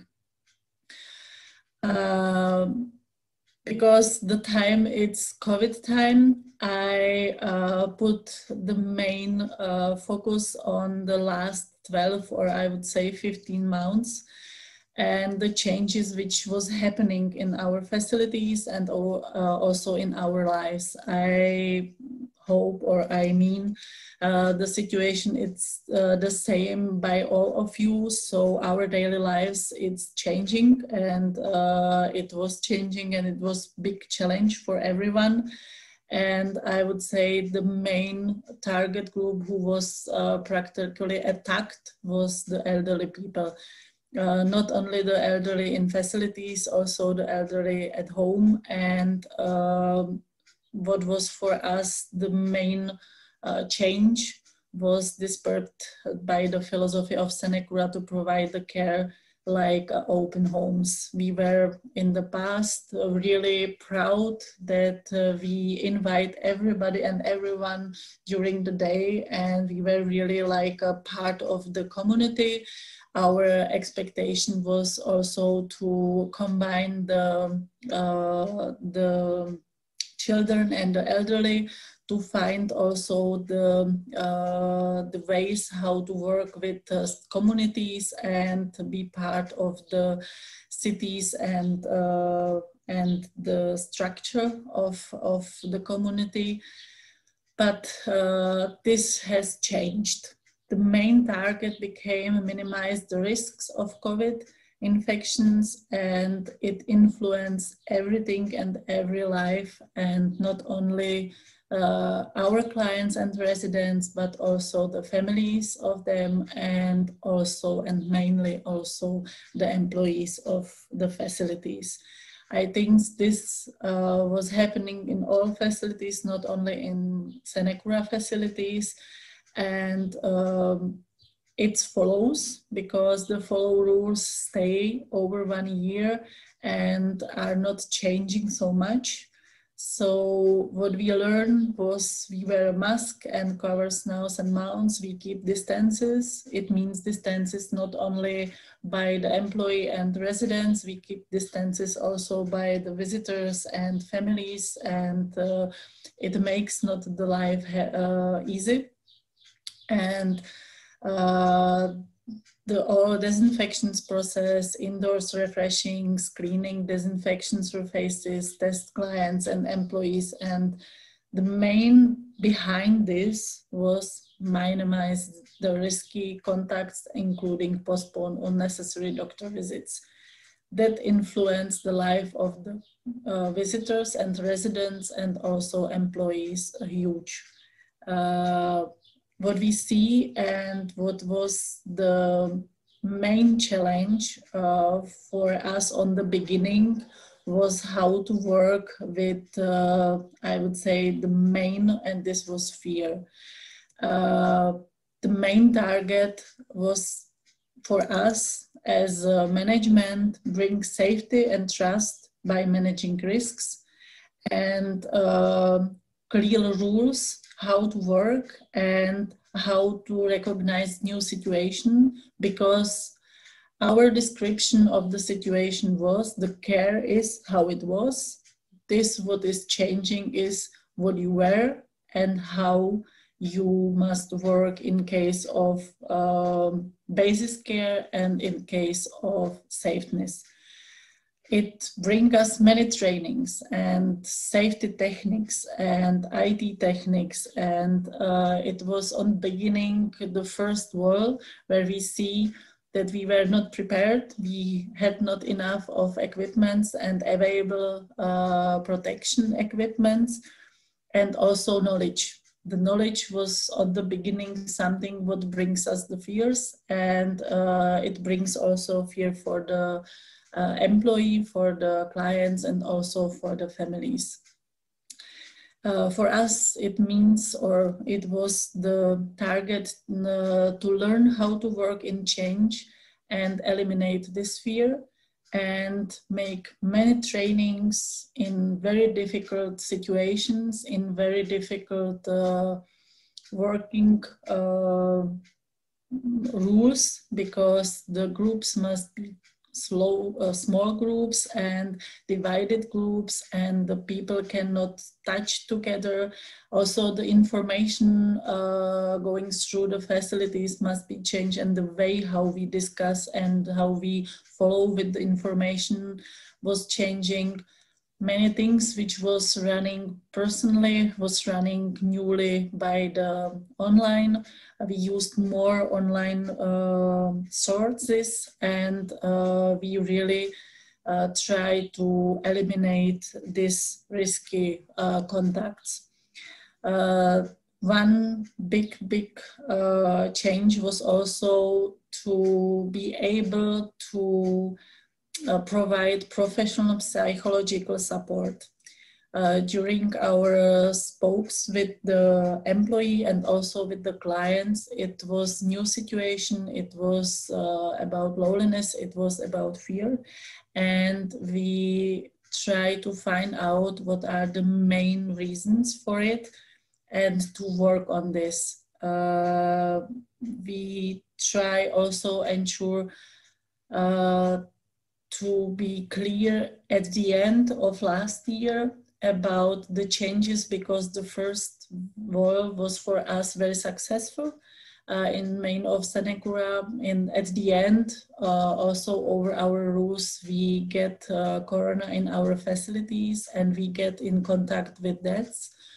And it was not easy also for the families, also for the clients, and also for the employees. The one point which was for us something like coming out, it was that normally if the client is leaving the life or it's dead, we really have a very nice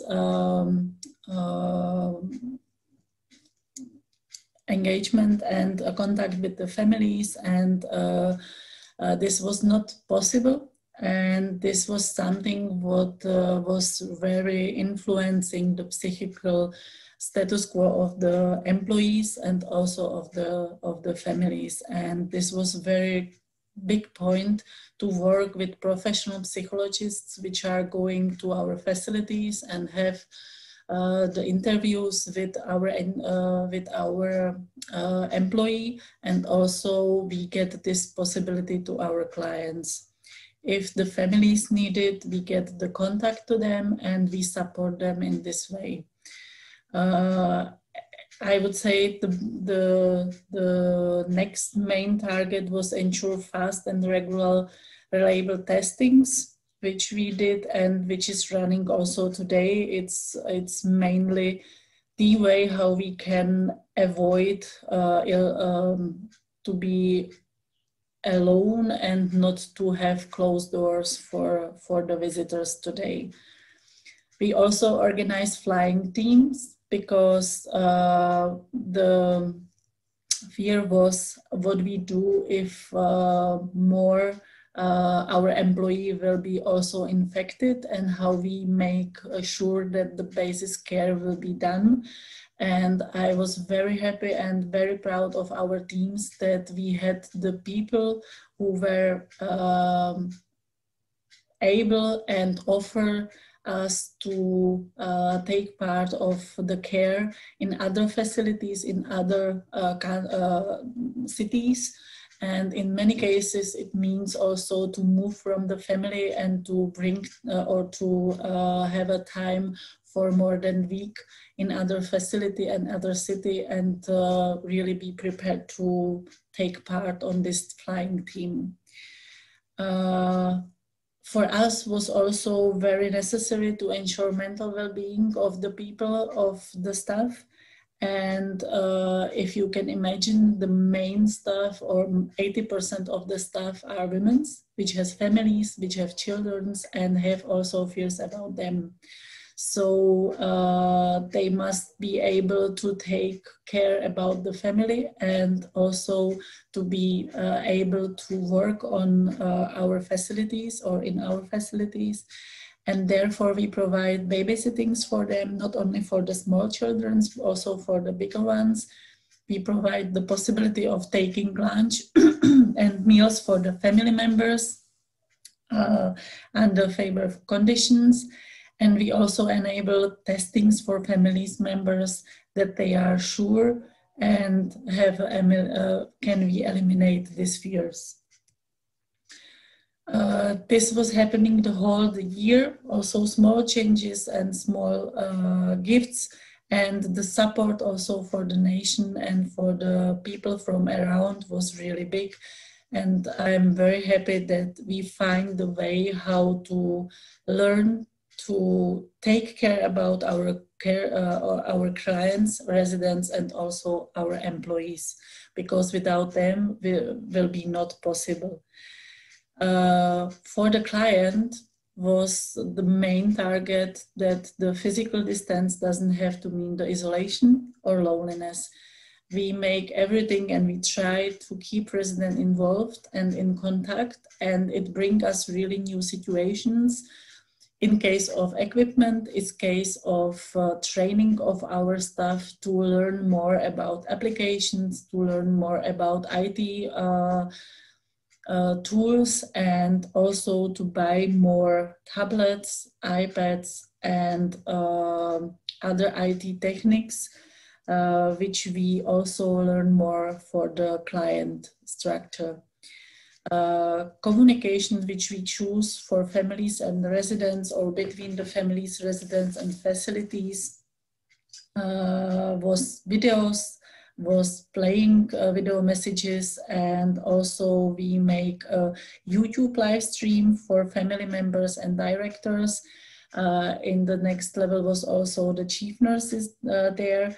Our project and our big success in the past was personal care visits, which was then made by online care visits.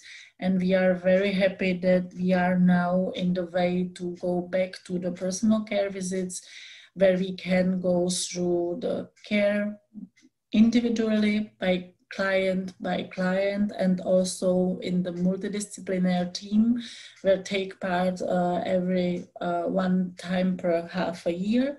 And we discuss the care for every client which is in our facilities, and we make it from the social view and also for the medical view.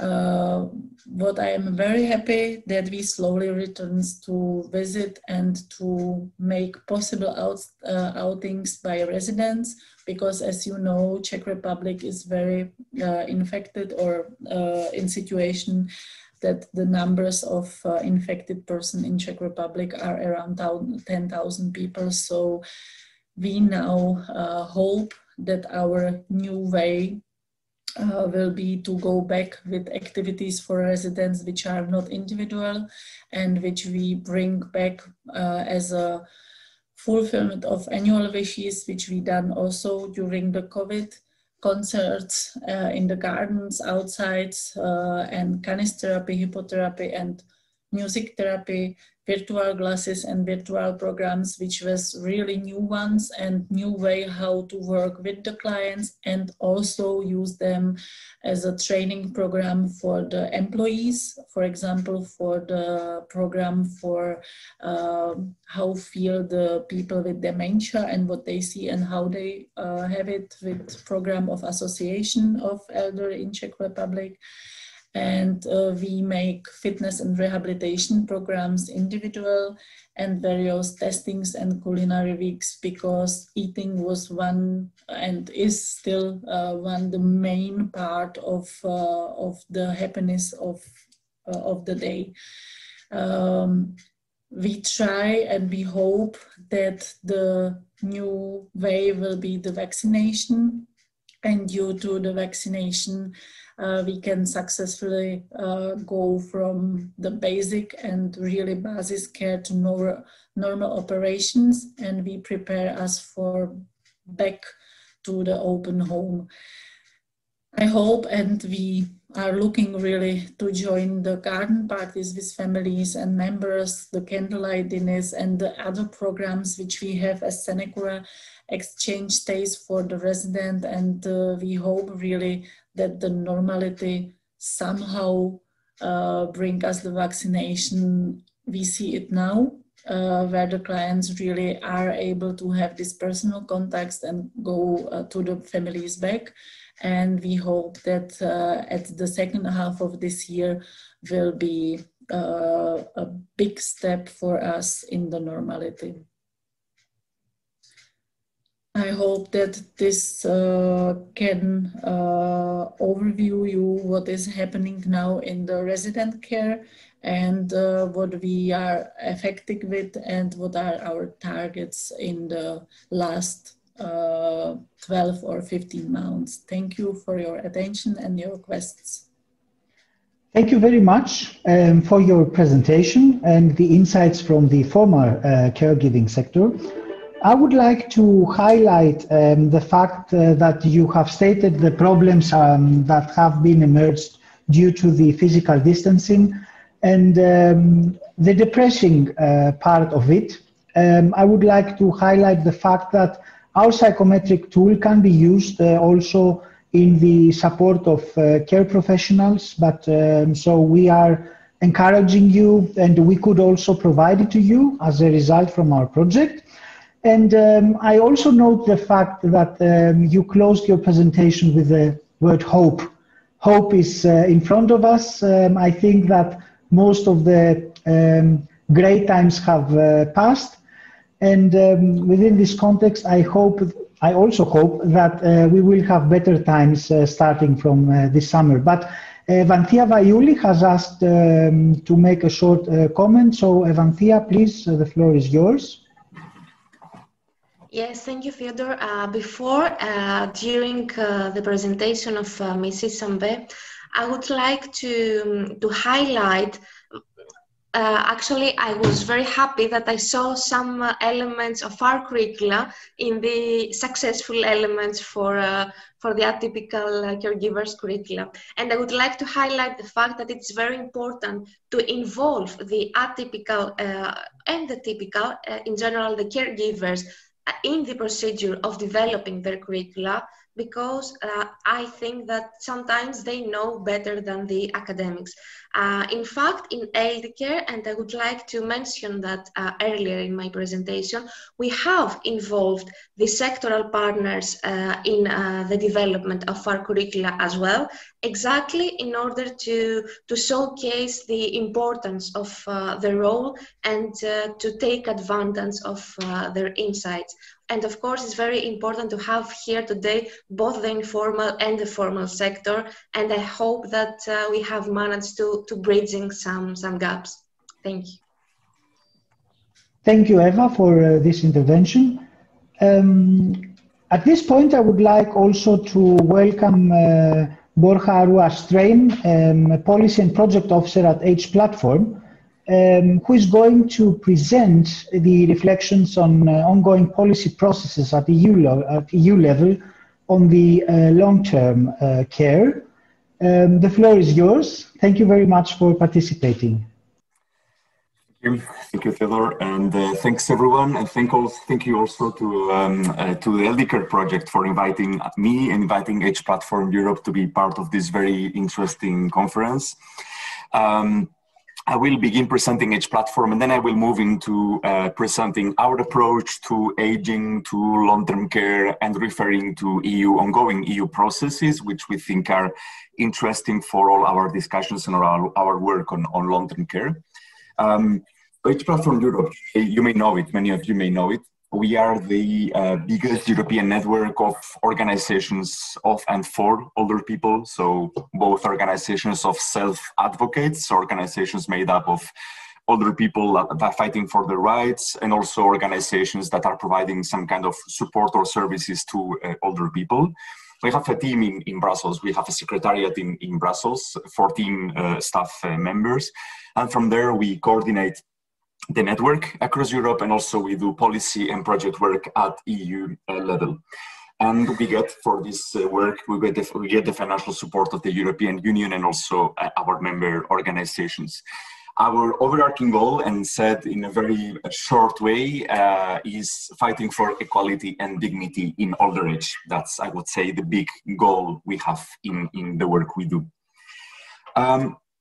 When it comes to talking about aging in Europe, well, we see different kinds of narratives. One of them is quite, I would say, a negative, problematized narrative around the fact that aging in Europe is like a time bomb, that we are confronted to a silver tsunami, and that we have a demographic problem. So all these kind of catastrophical kind of narratives are quite widespread in narratives, in policies, in public debates, in media.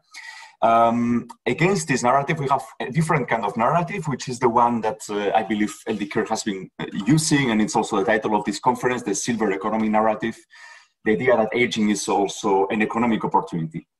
Of course, in the case of age, I think we very much prefer the second narrative, which points to the opportunities that may come out of demographic transition that in any case is happening, and as such is actually good news.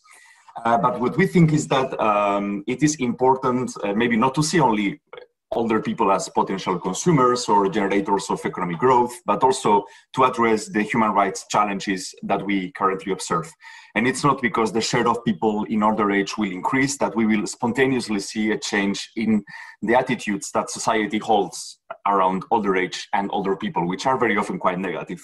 I put in there just 2 advertisements that show the kind of ideas we sometimes see and we take for like normal, like, well, making fun of older people or thinking that we can fight aging somehow. So this is, you will be very familiar with this kind of messages and ideas.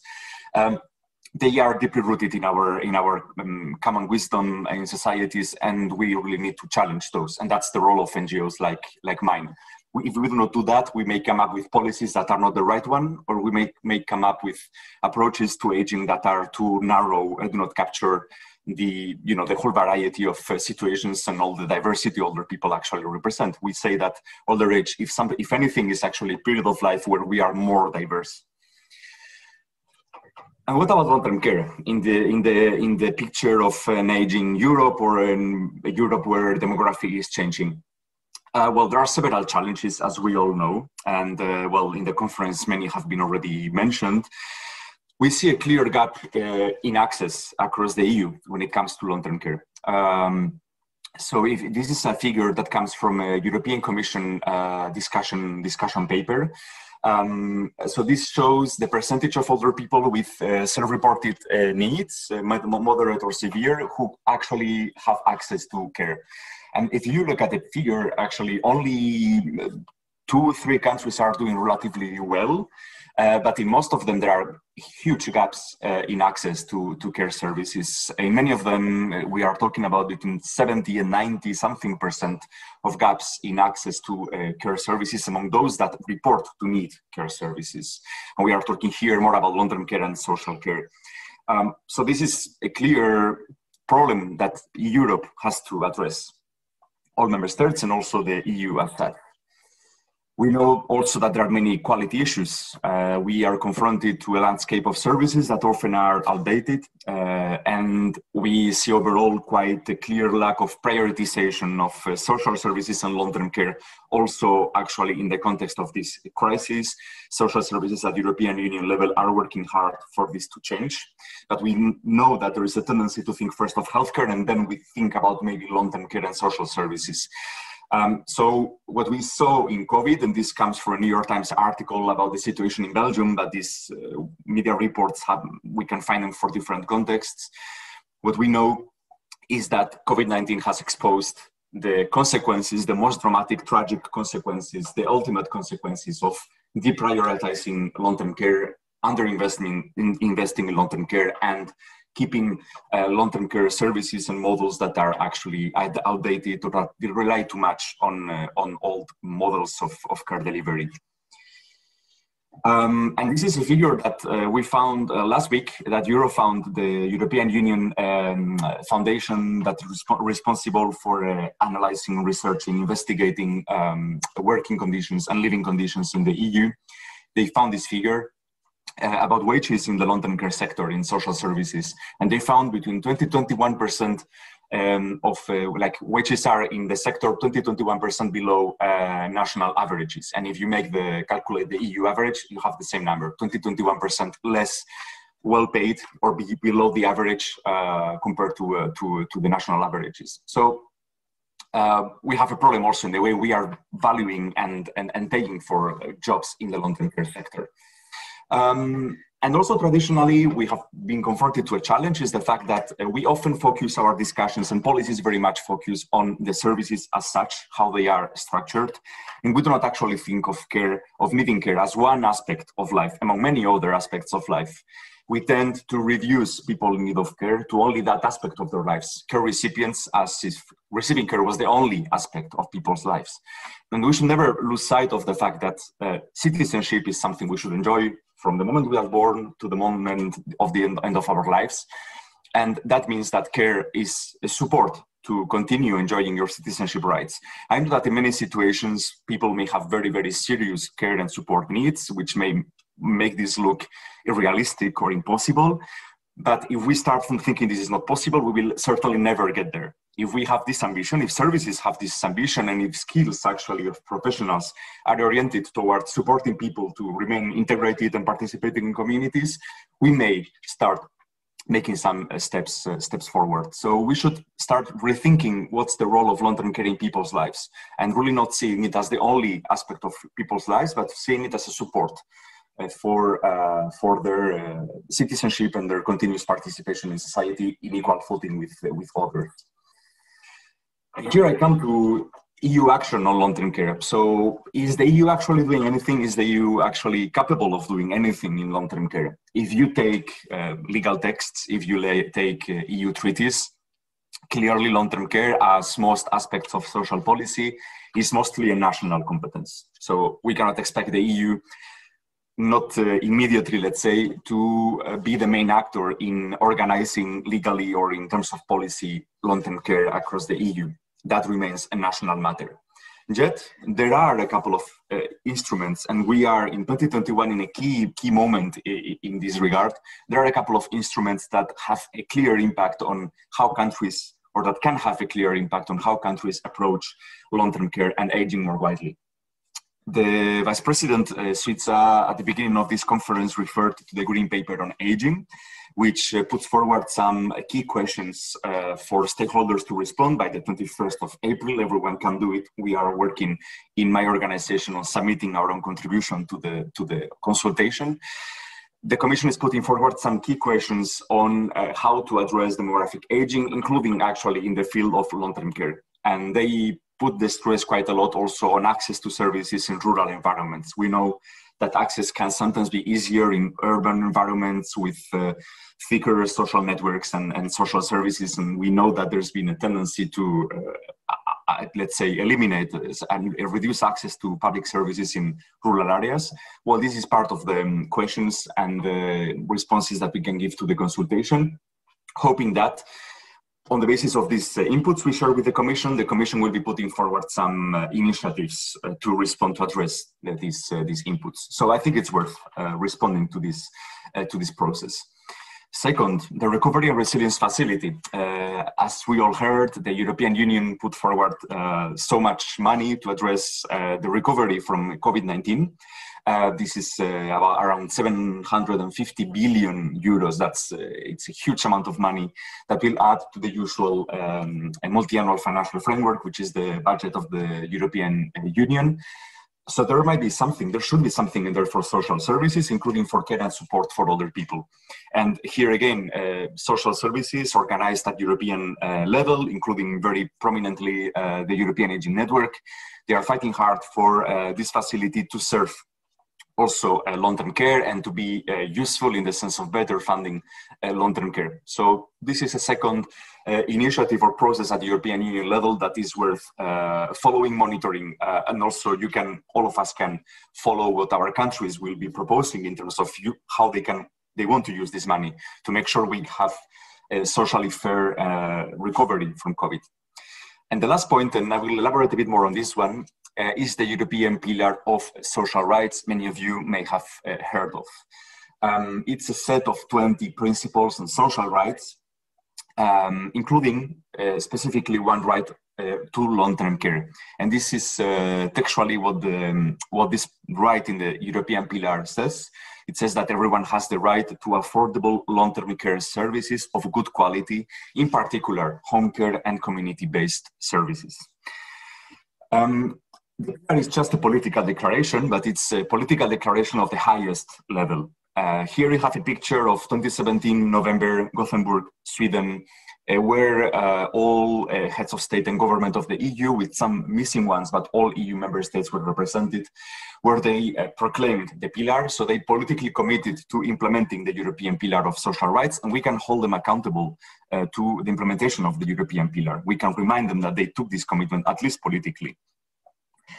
Recently, some weeks ago, the European Commission published an action plan to implement this pillar. So now it's about moving from the, let's say, quite maybe abstract, sometimes wording of the pillar to more concrete action.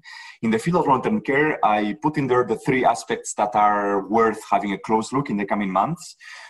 Very soon, that should happen before the summer, the European Commission and the Social Protection Committee, which is a group where the different member states are represented via their social affairs ministries.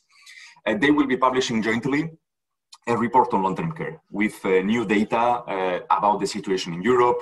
We hope we will have data in there, fresh data on access, on coverage of social protection systems, on measures to support informal carers, on working conditions, etc. So this report will be quite a comprehensive picture of the state of long-term care across the EU. So I invite you to pay attention to it and to have a look when it will be out, because it's a very useful tool. There was one in 2014, which was very useful for our advocacy. And in there, we will be able to see also what's the level of ambition of the EU and member states in the field of long-term care in the coming years. The second is that the European Commission is proposing having new indicators at European Union level on long-term care. And specifically, they propose 2 indicators, one on public spending on long-term care. So they want to have a picture of, European picture of how much countries are spending in their public budgets for long-term care as a percentage of GDP. And also they want to include the coverage of needs. So to what extent countries are able to cover the needs people report having. So these 2 can actually be very, very important if interpreted in a correct way. So we'll be following up with that. And also the last point is quite vague at the moment, but we know that the EU is proposing to have a policy initiative on long-term care in 2022. So let's see what the Commission is putting in there. We have some ideas for that. We submitted them in the consultation to this action plan. We think we should have access and quality indicators at the EU level, access targets as well. We should measure, you know, what's the level of ambition we have and how countries are getting closer to that in terms of ensuring access to long-term care services.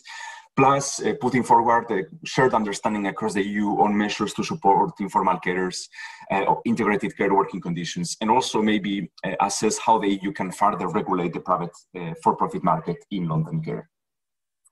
And we should be linking all this to, we believe we should be closing the gap with the disability rights strategy and to disability as such. If you take European Union policies on disability, usually they are more ambitious than long-term care policies. They talk about accessibility, participation, quality of life, etc. We think that the EU should be combining or linking the 2 somehow, because we can benefit in older age sector. There can be really lots of benefits between if we manage to close the gap with the disability rights movement. On environments, I will not enter into that. It was mentioned before, and I'm already over time. I will just finish reminding the fact that at the moment, and that's an important campaign we are having in age, there are discussions this week happening at United Nations level on the possibility of having an international convention on the rights of older people. We believe that having such a human rights framework for older age can be beneficial also in terms of policies at the local and national level, also in terms of services. It can be a guide for services and policies in the field of older age, and to ensure that aging equals to equality, to prosperity, and to dignity for everyone. I will finish here. I will be happy to keep in touch with you. You can visit our website or contact me in my email. Thank you. Thank you very much for the very vivid, if I may say, presentation. I have kept some notes. I would like to highlight the fact that you have shown us how we start from a high-level policy decision and go down to an action plan and to concrete and coherent actions in order to implement a policy at the European Union level and bring it to the national level. I think this is very interesting, and we should keep that. And you have also highlighted the fact that we should all work together. We should work together, we should cooperate. This is something that I would like to keep from the today's event. I think that the fact that the major platforms, the major stakeholders have participated in this event under the umbrella of the Eldicare project, but also discussing about where the elderly care sector is going, is one of the aspects that we should discuss, that we should take with us, and also see if we could do that in the future. Hereby, I would also ask everyone, I have placed again the evaluation form for today's event on the chat. Please click on it. It will be really nice to have some feedback. We are always looking for that. I don't know if there is any further question or comment that you would like to raise at this moment. I think this is the opportunity to do that.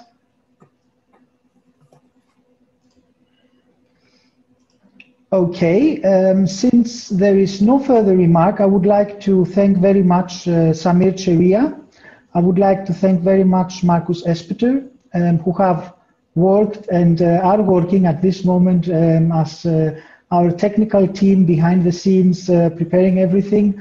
I know that it's stressing to do everything right. Thank you again. This is our team in Brussels.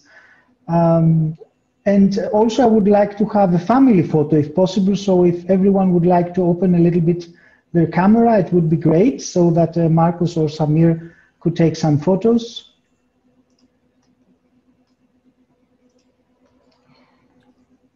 Theodor, I also take the chance just to give a quick note. Our colleague Samir already uploaded all the presentations to our website. So right after the event, you can now go to the website and download the presentations which you are most interested in.